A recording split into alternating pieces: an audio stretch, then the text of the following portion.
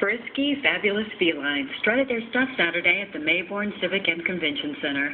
The Austin Cat Fanciers Club, who normally hold their annual championship cat and household pet show in the fall, decided to add 2 summer shows this year, one in Temple and the second one in Belton.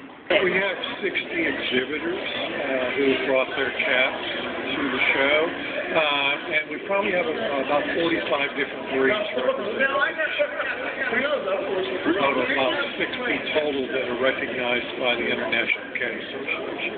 You're amongst other people who enjoy the same hobby and interest, and you get to learn and share information. These 4-legged creatures came in all shapes, sizes, and colors, and some even came hairless, like this Sphynx.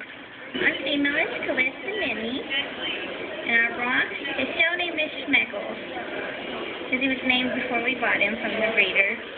Well, we call him Bronxy. So it's the perfect kind of cat if you don't care for the hair or if you have allergies. Some people say yes, some people say no about allergies, but for me and my younger son, he has asthma, he has terrible allergies. So it works really good for him because he doesn't react to him, because you have to bathe him every week. A regular cat you don't bathe, and so they collect everything to their oily hair, and then you're not just allergic to the cat, you're allergic to everything stuck to the cat. And he's kind of cat, you bathe every week. They're low maintenance, no hairballs, no hair. Can't let them outside, of course, because they have temperature issues. They'll either get sunburned or they'll get cold. We have 4 all together, and then a little hairy cat at home.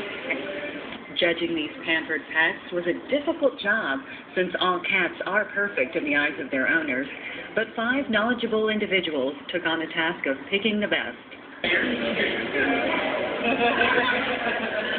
her name?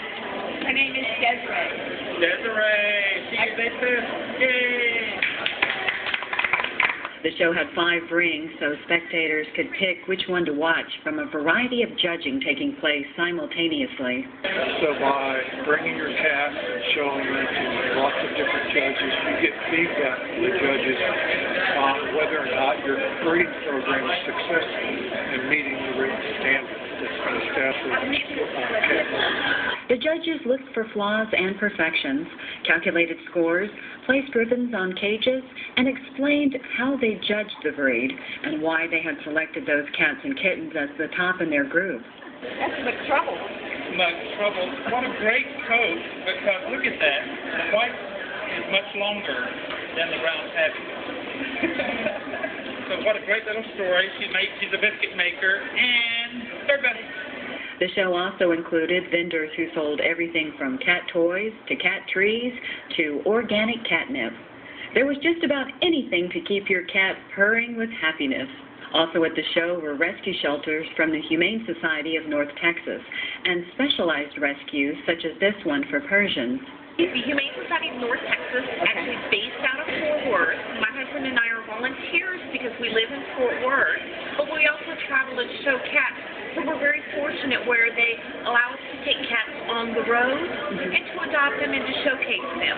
And the club was very generous and allowed us to enter some of the kittens so we can kind of showcase them, so people who enjoy fancy, who enjoy showing, can see, hey, is that my next show cat? Because we do have people who are looking for the pet for their family, but we do have people who don't breed but enjoy showing cats. The shelter cats were up for adoption and also received a few ribbons in the show, since household pets were included in the judging. It was a perfect day to be a top feline, but as the day came to a close, it was time for a cat nap.